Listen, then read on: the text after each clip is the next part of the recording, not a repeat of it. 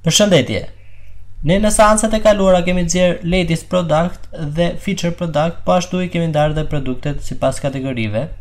Por çfarë na ka mbetur është Kontakt Forma, e cila ka një hartë që nuk është ajo çfarë duam ne dhe submiti për të shuar një email. Ne sot do të modifikojmë hartën, do të vendosim një hartë që ne duam dhe do të bëjmë dërgimin e emailit me anë të Kontakt Formës. Shkojmë në Google Maps, kërkojmë për lokacionin që duam të shfaqim hartën dhe shtypim butonin Share. Pastaj vëmë në Embed Map dhe marrim të kodin që është këtu. Shkojmë në Sublime Text, shkojmë tek View dhe vëmë tek template Kontakt.as dhe shkojmë poshtë. Harta është ky iframe që ndodhet këtu. I bëjmë paste atë çfarë ne kopjuam dhe fshim frame border within heightin dhe allow full screen. Tani shkojmë edhe një herë në browser dhe i japim refresh. Dhe siç e shohim, harta ka ndryshuar. Tani shkojmë dhe vendosim në punë Kontakt Formën. Por para se të shkojmë në Sublime Text, shkojmë në Command Prompt dhe instalojmë një modul që na duhet për dërgimin e emailit, që është npm install --save express mailer. Presim sa të instalohet ky modul. Ok, moduli u instaloi me sukses. Tani shkojmë në Sublime Text, shkojmë tek fali app.cs dhe bëjmë require këtë modul që sapo instaluam. Require express mailer.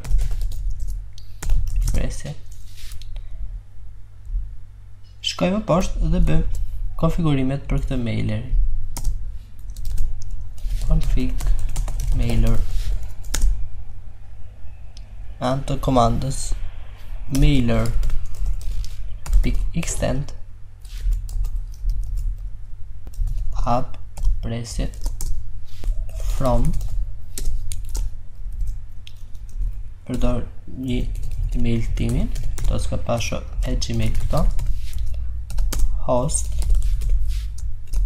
për këtë email që unë po përdor është smtp.gmail.com, presje, secure connection, true, presje, port 465 për secure connection, transport method smtp, presje dhe auth.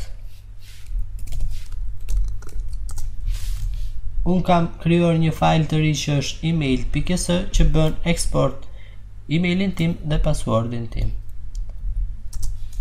Dhe bëj require këtë email auth varet me require presje email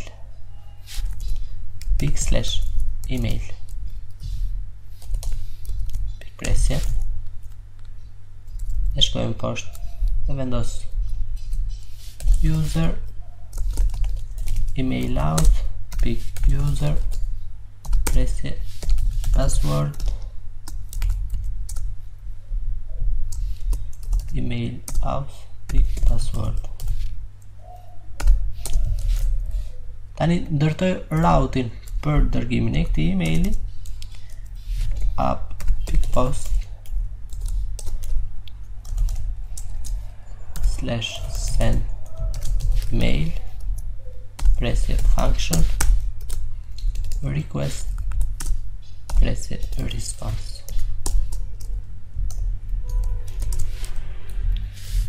Dhe dërgimi i emailit bëhet me anë të komandës app.mailer.send. Si parametri parë është template-i, të cilin do ta krijojmë pak më vonë me emrin email. Parametri i dytë është ku po e çojmë këtë email do përdor përsëri një email timi @hotmail.com, presje subjekti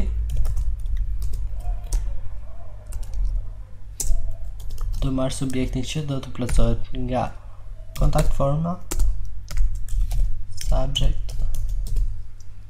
presje other property,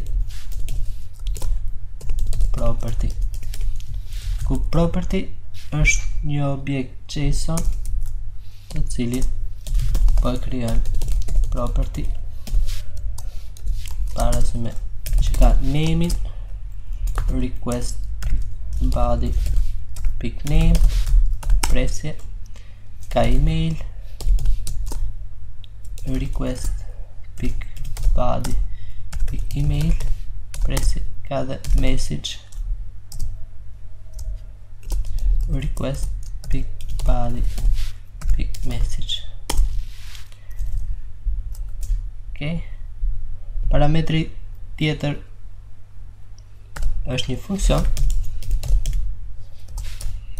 cili ka vetëm si parametër error, nëse ndodh error, dhe deklarojmë var has error, varet me true, var message para si me bosh për momentin,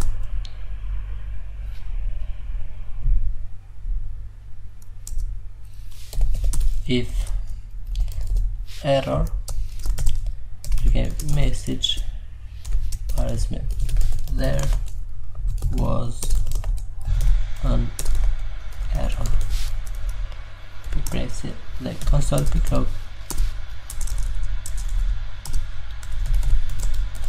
error, else has error para si me false, then message email send successful.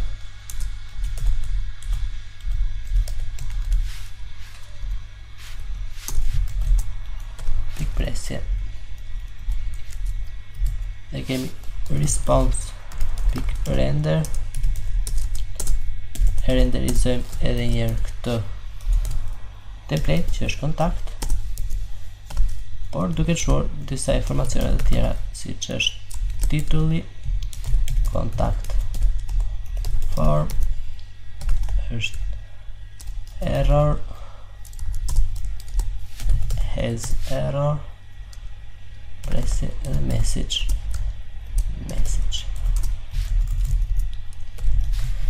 Shkojmë te folder reviews dhe krijojmë templatein për emailin.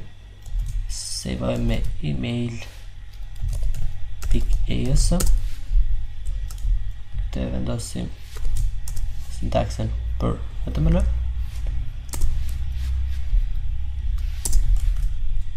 Dhe në body vendosim name, dy pika me vogël përqindje paras other property name dhe mbyllim me përqindje më e madhe. E kopjoj këtë, vendosim emailin dhe message other property email dhe other property message. Shkojmë dhe njërë në Kontakt.as dhe gjejmë Kontakt Forma, ku do të vendosim metodën e formës është post dhe action /send email. Dhe nxjerrim mesazhin nëse kemi ndonjë error. Me vogël përqindje më e madhe. If type of error është ndryshme nga undefined,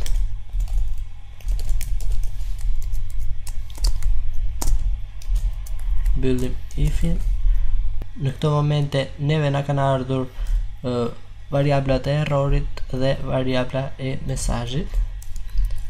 Tani nëse kemi error, if error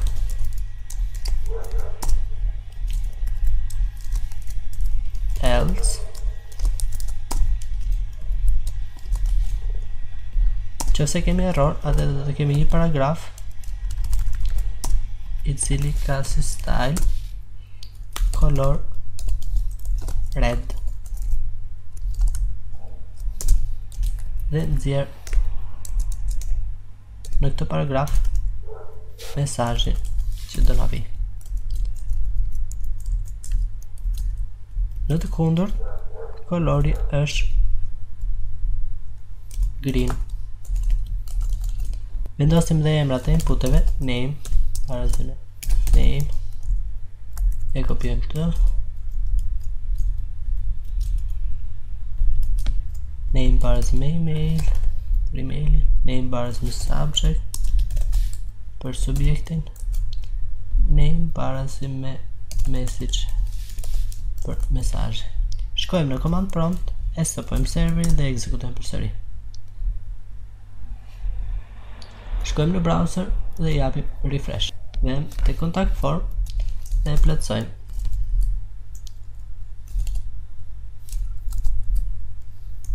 Përshëndetje nga Kontakt Form dhe mesazhi. Ky është një email nga Kontakt Form. Edhe shtypim butonin submit. Dhe shohim që pas kemi një error që nuk gjendet ky send email.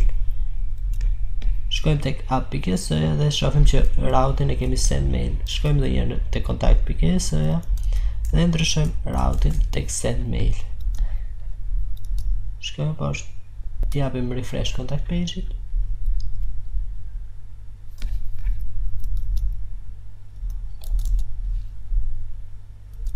Dosim një email, dosim një subjekt. Ky është një email nga Kontakt Form. Shtypi butonin submit.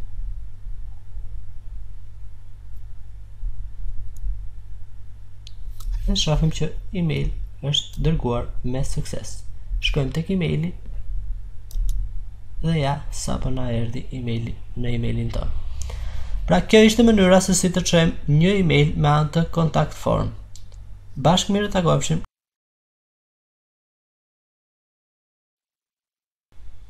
Përshëndetje. Në këtë seancë do të inkludojmë në projekt shopping cart. Nëse shohim tek shopping cart, ne kemi disa produkte hard coded, por ne do të nxjerrim informacione për produktet tona. Për të bërë mundur kjo, në projekt është inkluduar, nëse shkojmë tek public JavaScript, është inkluduar simplecart.min.ks, e cila është një framework për shopping cart.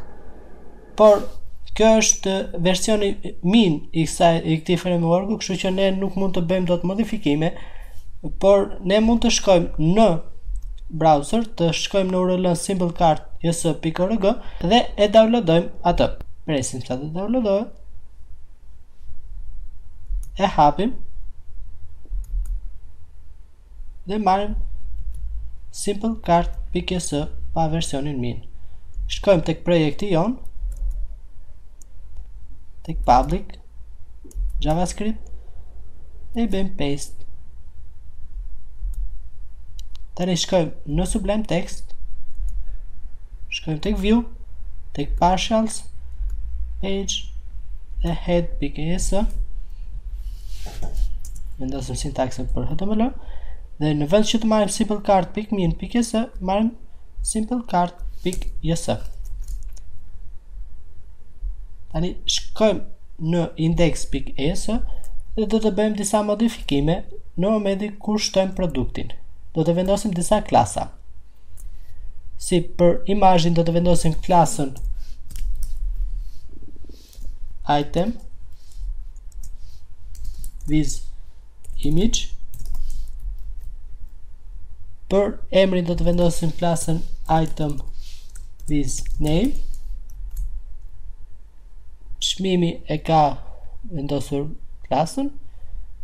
E kopjojmë këtë spani sepse do të çojmë edhe ID-n e produktit, që do të jetë item code, dhe kjo do të jetë pick ID, dhe do ta lëmë të pashfaqur në template me style display none. Tani shkojmë në checkout.asm.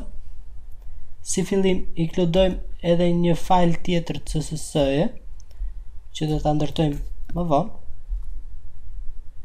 Në head do të jetë checkout.css, e ndërtojmë këtë file te folderi CSS, një file save checkout.css. Do të vendosim kod më vonë aty. Bëjmë ndryshimet tek href-i, e çojmë në root, dhe nëse shkojmë tek JavaScript, simple cart, nëse shkojmë te documentation, display cart data, për të shfaqur produktet që ka shopping cart, është kodi këtu. Për të marrë se sa kemi total si çmim, është kodi këtu që ka klasën simple cart with total, dhe për të çuar se sa produkte kemi në shport, është simple cart with quantity. Ne na duan vetëm këto 3 kode, e i kopjojmë ato, por më parë fshim çdo gjë që ishte hard codit,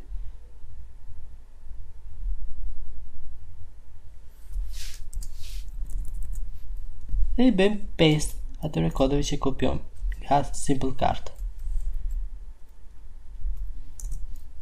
Informacione për simple cart items na duhen këtu, kurse simple cart total do na duhet për të shfaqur tek ky titulli këtu. Ku do të shfaqim products, span, vendosim klasën quantity,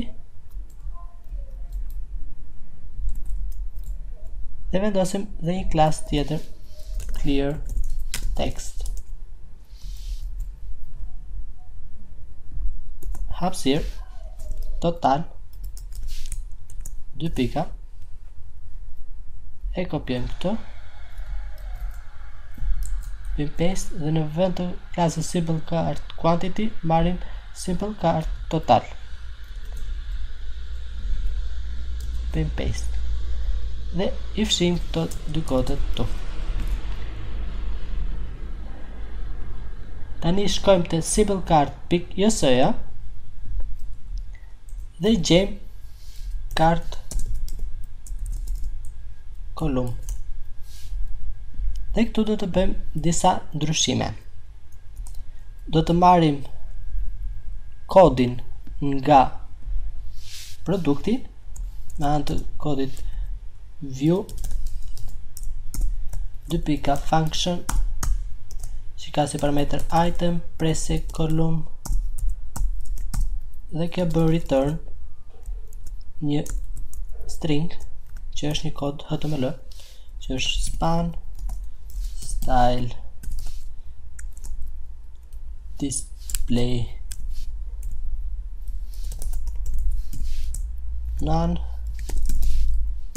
presje class paras me item code,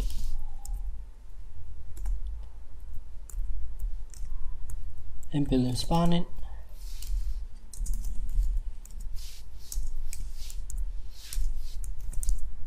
i presje, dhe këtu do të vendosim informacionin prej item get code,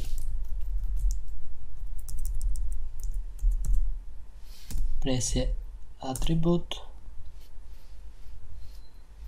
code, presje label në false,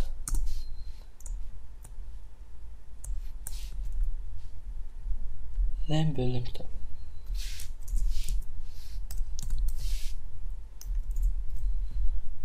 marrim dhe imazhin, e kopjojmë te kod.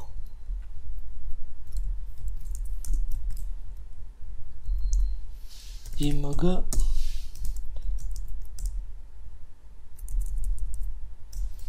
src baras me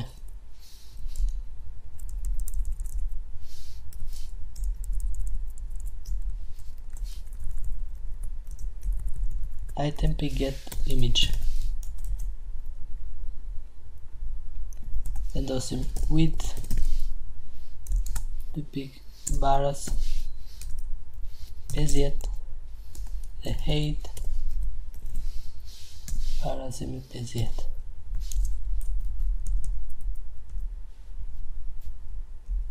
Attribut image, label kemi image. Bëjmë njëjtën gjë për name-in.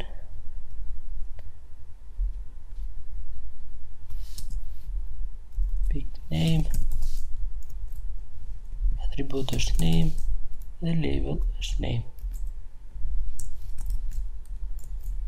Heqim name-in. Bëjmë njëjtën gjë për çmimin. Price, attribut është price dhe label price. Heqim price-in. Bëjmë njëjtën gjë për quantity-n. Quantity label që të heqim dhe quantity-n, ndërkohë që e kalojmë subtotalin pak më lart. Informacionet për subtotalin, për decrement, increment dhe removin do t'i lëmë siç janë.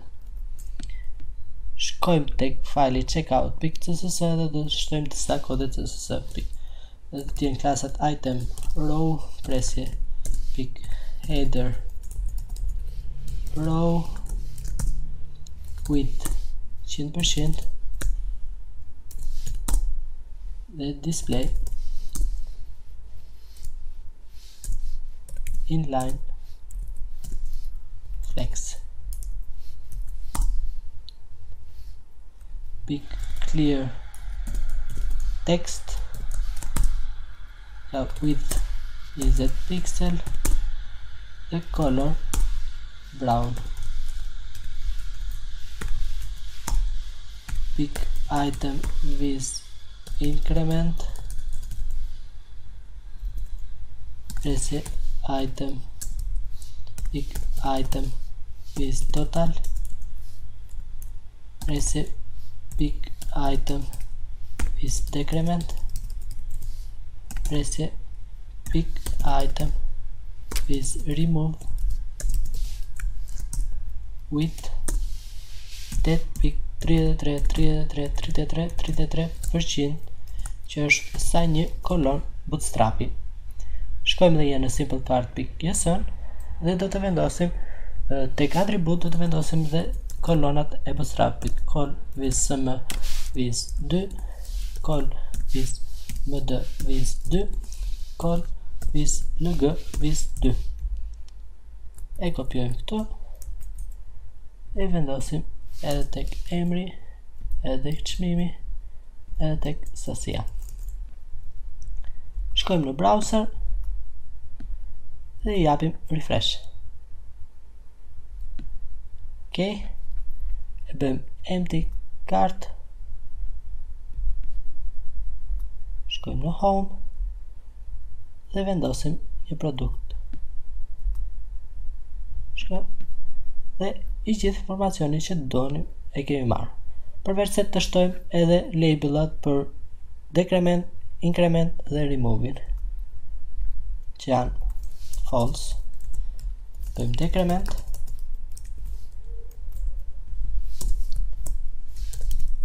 increment dhe remove.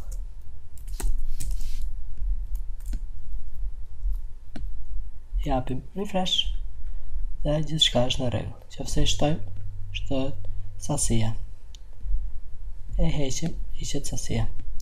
Po të shkojmë dhe në home, shtojmë njëjtën produkt, shtojmë dhe produktet e tjerë. Shohim që në ka ardhur i njëjti produkti ka sasin 2 dhe kemi produktin tjetër me sasin 1. Pra, kjo ishte se si të shfaqnim të gjitha produktet që janë në shopping cart. Bashkë, mirë të takoshim në seancat e tjera.